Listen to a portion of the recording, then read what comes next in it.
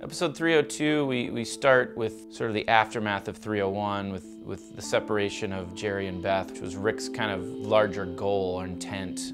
I just wanted to say goodbye to the kids. And the kids, led by Summer with Rick, don't give a fuck, jump into a hole, go off on an adventure. We watch how all that plays out in a Mad Max-esque post-apocalyptic setting. Summer and Morty, I think, are attaining unexpected nourishment from the wasteland because it's a real form of chaos, and they're coming from what they perceive as an unnecessary form of chaos, which is their parents' divorce. Listen, Rick, Summer's been acting pretty crazy lately, you know? I mean, I think the divorce is affecting her. Morty thinks that Summer is just going crazy and acting like Rick because of the divorce and that she needs to handle it. Morty finds out he wasn't handling it himself and that he's angry at his father. The most heart-churning part for me being when, you know, Morty is shouting something as his arm is beating someone to death.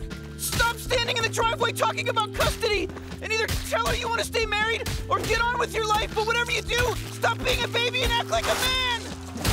And what he's really saying, he's not saying, why did you break up with my mom? The thing that really bums Morty out is, why did you have to stand there in the driveway like a lonely dog waiting for mom to take you back or not? Why can't you just be a man? Which is politically incorrect, but it's throbbing in the heart of this 14-year-old boy, and this arm is the only thing that's giving that feeling. That's why he's so sad when the arm is going, is because that's become this father figure to him, or at least, you know, someone who's a strong role model, whereas his own father, you know, he doesn't even feel like he's really fighting. Summer, by design in that, we always wanted her to have to go through almost like a small lifetime. It's almost like getting married when you're 18 and then realizing at 19, like, this might be a mistake. I think it shed a different perspective on their relationships with their parents. You know, maybe Dad just doesn't want you back, or maybe he just doesn't have the strength to fight. In either case, he's got his life, I got mine. Dad, I wanted to give you this as a reminder,